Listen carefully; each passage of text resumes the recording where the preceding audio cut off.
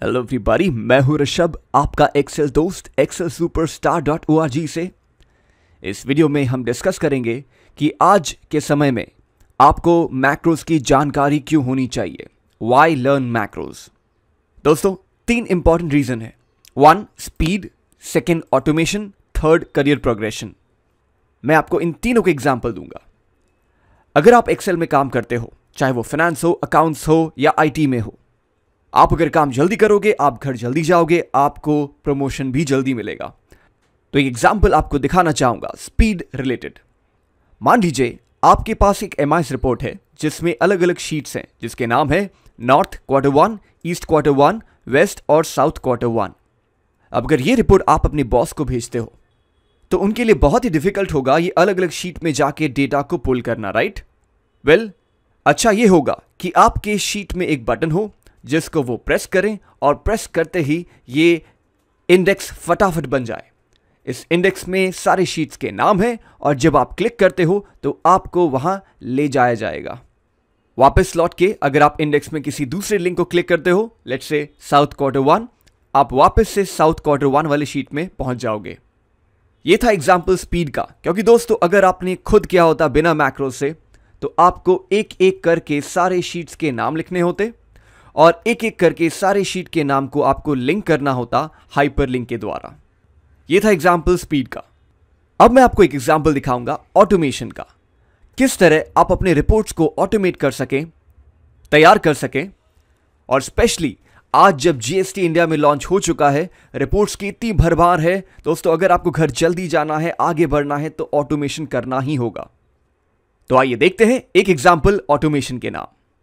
मान लीजिए आपके पास एक रिपोर्ट है नॉर्थ क्वार्टर 1 जिसमें 3 कस्टमर के नाम है, उनके सारे सेल्स अमाउंट, फिर अगले शीट में ईस्ट है, अगले शीट में वेस्ट और लास्ट शीट में साउथ।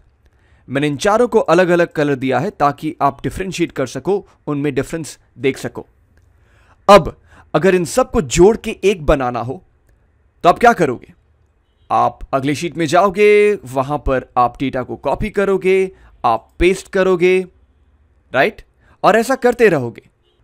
अगर आपको ऐसा ही कॉपी पेस्ट करना है तो दोस्तों मेरी वीडियो को देखिए नहीं, आप वापस अपने डेस्क पे जाइए, काम करिए। लेकिन अगर आपको ये फटाफट चाहिए तो दोस्तों मैं आपको एग्जांपल दिखाता हूं। अगर आपको मैक्रोज की जानकारी है, आपको जाना है व्यू में, मैक्रोज में, व्यू मैक्रोज में, और एक मैक्रो बनाया है जिसको मैं रन करने वाला हूं। क्लिक करता हूं रन के ऊपर। वाओ, ये क्या हुआ? 1 सेकेंड में मुझे एक मैसेज मिलता है, कहा जाता है सक्सेस वर्क कंप्लीटेड। मैं कहता हूं ओके, और देखने पे यह मालूम पड़ता है कि चारों शीट्स के डेटा को कॉपी पेस्ट कर दिया गया है। तो दोस्तों सोचिए, अगर ये शीट्स 50 होते या 60 होते या 100 होते, आपका काम 1 से 10 सेकेंड के बीच में होगा, ना कि 4 घंटे में। यह था एग्जाम्पल ऑटोमेशन का। अगर आप ये दोनों में महारत हासिल कर लो, सुपरस्टार बन जाओ, तो मैं आपको गारंटी देता हूं कि आप करियर में बहुत आगे बढ़ोगे। मेरी बात पे अगर विश्वास ना हो, आप कोई भी जॉब साइट में जाएं और टाइप करें एक्सेल मैक्रोस स्पेशलिस्ट। आइए देखते हैं। तो मैं पहुंच जाता हूं naukri.com पर और यहां लिखता हूं एक्सेल मैक्रोस। मारो नहीं, मैक्रोस, एंटर। और देखते हैं कि किस तरह के जॉब्स आपके सामने आएंगे। तो मुझे दिख रहा है बैंगलोर में एक जॉब है, ओके, 3 से 6 लाख। इनको आना चाहिए VBA advanced Excel MIS reporting spreadsheets.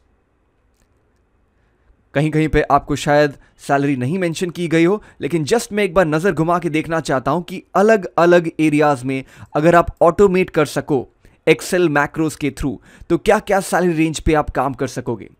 दोस्तों आजकल सर्टिफिकेट्स की कोई वैल्यू नहीं है। अगर आपको काम आता हो और आपने प्रूव करके दिखा दिया इंटरव्यू में, तो मेरी गारंटी है कि आप आगे बढ़ते रहोगे। तो हमने लास्ट कुछ मिनटों में यह डिस्कस किया कि हमें एक्सेल मैक्रोज क्यों आना चाहिए। सो आपको अगर इस सफर में मेरे साथ आगे बढ़ना है, हमारे नेक्स्ट वीडियोस को सीक्वेंस में देखते रहिएगा, सीखते रहिए, सिखाते रहिएगा और बनते रहिएगा एक्सेल सुपरस्टार। मैं ऋषभ आपसे वापस मिलूंगा अगले वीडियो में।